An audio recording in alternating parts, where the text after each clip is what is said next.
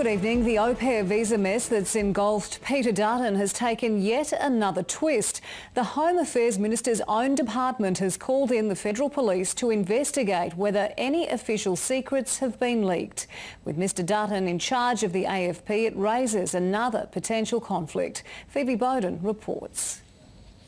The Federal Police, overseen by Minister Peter Dutton, has been asked to investigate leaks from Border Force, also overseen by Peter Dutton, regarding emails handed to the media that detail decisions made by Peter Dutton. We potentially are talking about documents that have been criminally provided. It's the latest twist in the au pair scandal that has plagued the Home Affairs Minister. The key question a committee considered today, whether he's made ministerial decisions as special favours. What's the go with the au pairs?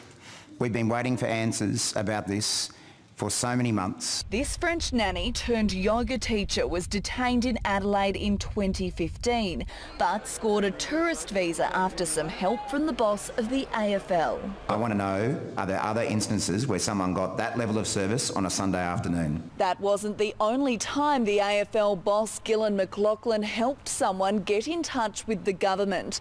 A year earlier, he assisted an Argentinian polo player. That was while the now PM Scott Morrison was Immigration Minister. I was contacted by someone who was awaiting a business visa, and a friend of a friend. While there were several interesting revelations in today's committee, there was also clear frustration.